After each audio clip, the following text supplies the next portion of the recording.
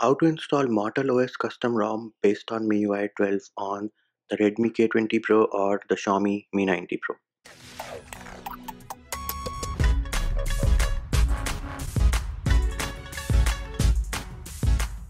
Hey peeps, what's up? Munchie here, back with another video, and in this video I'm going to show you how you can install MortalOS custom ROM based on MIUI 12 on your Redmi K20 Pro or the Xiaomi Mi 90 Pro.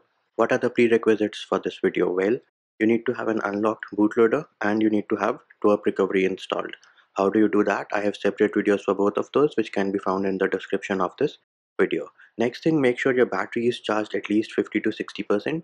Do not do this process if your battery is at 20 or 30%. Also make sure you have a backup of all your pictures, videos and anything important which you have on your device, because if we run into any boot loops or any encryption issues, we'll have to do a format data from Twrp Recovery, in which case you are going to lose all your pictures, videos and anything important which you have on your device. Now, all the files which we are going to use in this video are linked in the description of the video, and these are the files which you need. So you need MortalOS itself, which is the ROM, vendor, firmware, boot image, system image. Everything is included inside this file. And then you need disable force encryption if your device is decrypted. How do you know whether your device is decrypted or not? Well, you can go into settings and then you'll go into password and security, privacy, and here it is. You can see that encryption and credentials. For me it says phone is not encrypted. That means I will have to flash disable force encryption. If your device is encrypted, then you do not have to flash disable force encryption. Next up, we can go into settings, and if you go into about phone, you will see that I am running MIUI 12.0.0.9 based on Android 10. Next thing you need to do is go back into password and security and remove your fingerprint, face unlock and password. Once that is done, you'll go back, go down, go into Mi account and remove your Mi account. Once that is done, you'll go back, go into accounts and sync and remove your Google account. Once you have removed all the accounts and security measures, make sure you reboot your device once. Why are we removing all the accounts and security measures? Well, we're doing this because we're going from one ROM to another, and I don't want you to be locked out of your own device. What if you're on a custom ROM? Well, if you're on a custom ROM, the process remains the same. All you need to do is skip the steps which are not applicable, and if you're on a ROM which is based on AOSP, then you will not have the option of removing your Mi account. Once we have verified that all the accounts and security measures have been removed successfully, next thing we need to boot into Twrp Recovery. For that, the first thing we need to do is turn off our device. Once the device is turned off, press and hold volume up and power button at the same time till you see the Twrp Recovery boot logo.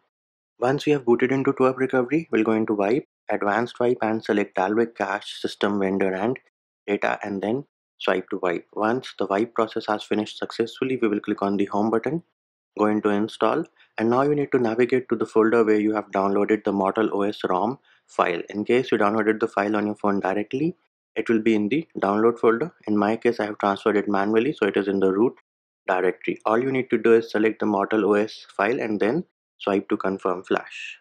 Once the file has flashed successfully, make sure you get the message that script succeeded. This ensures that the file was flashed successfully. Next up, we'll click on the home button. Now, in case your device was not encrypted or decrypted, we need to flash disable force encryption. So we'll go into mount, make sure that vendor is mounted. Then we can go back, go into install and select the disable force encryption file, which is this one, disable DM Verity, and then swipe to confirm flash. Now here we need to make sure that it is patching some fstab. So as you can see, it did patch the fstab file which is present in vendor/etc. Next up, click on the home button. Now all we need to do is go into reboot and select system. However, if you run into any boot loops or any encryption issues, then you'll have to go into Twrp Recovery. So how do you do that? Well, while you're on the boot loop, press and hold volume up and power button at the same time till you see the Twrp Recovery boot logo. Then you'll go into wipe, format data, type in yes and click on the check mark button on the bottom right of the keyboard. For now, we're going to skip the step, going to reboot and select system. And bam, there it is. You can see that we do have the MortalOS boot logo.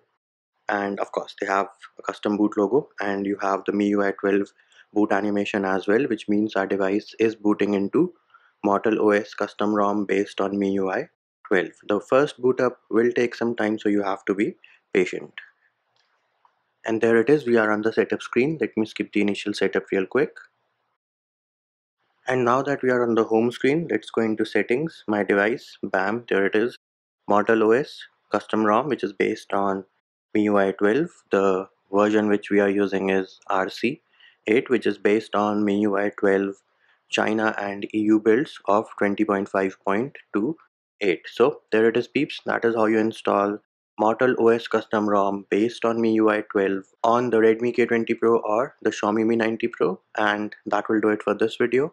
Hope my video helped you. Likes, shares and subscribes are appreciated.